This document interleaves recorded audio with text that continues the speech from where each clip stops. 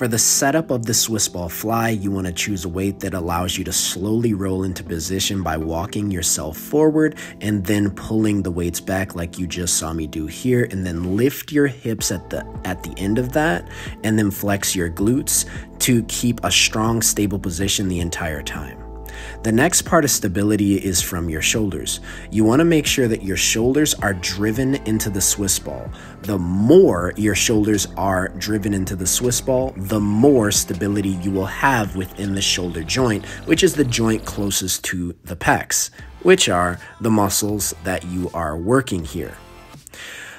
The next part is your head. Now you see how my head is slightly off the ball? That is advanced. For most of you, you're gonna wanna make sure that your roll to position is where your head is on the ball, because it's going to allow for you, especially if you have a weak neck, to rely on the ball for the stability of your neck versus relying on the muscles of the neck to hold that stability in place.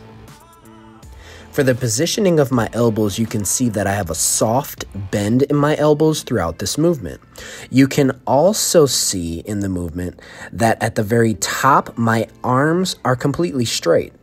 But what you can't see with the untrained eye is that I'm driving my elbows together, not my hands.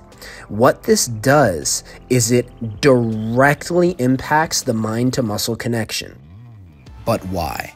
Two functions of the pec are going to be adduction and also flexion of the humerus. So if that is fact, which it is, that means you are driving the arm across your midline in order for you to actually activate your pecs. So what can you do? Well, instead of just, coming up as somebody would think in their mind, right? Because as a man thinketh, so is he. That is also true for movement.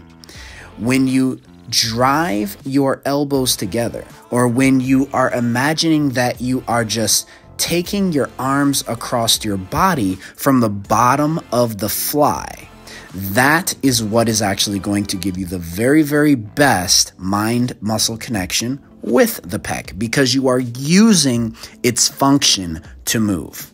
And you're not just using it externally, you're also using it internally.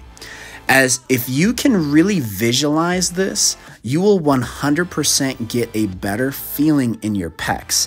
If you just merely move from point A to point B, I can almost guarantee you that you will not feel this movement in your pecs, which is why a lot of people say that they cannot feel their pectoral muscles in a dumbbell fly or in a dumbbell press. It is because they cannot visualize the function of the pectoralis major.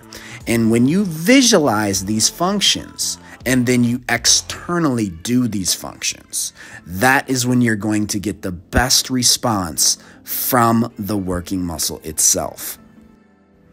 And again, to honor the tension of the working muscle, yes, we are going to drive the humerus across our body, but we are going to stop that driving across when the dumbbells are just slightly outside of the shoulder, because the tension is where the gravity is essentially constantly pulling the weights down.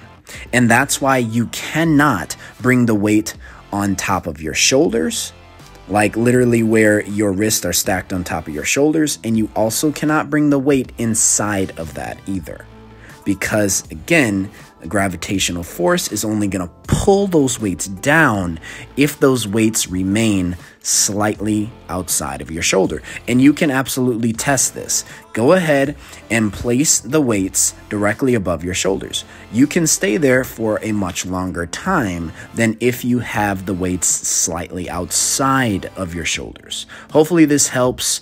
This is how you're going to get the most mind and muscle connection out of this movement, point blank, period.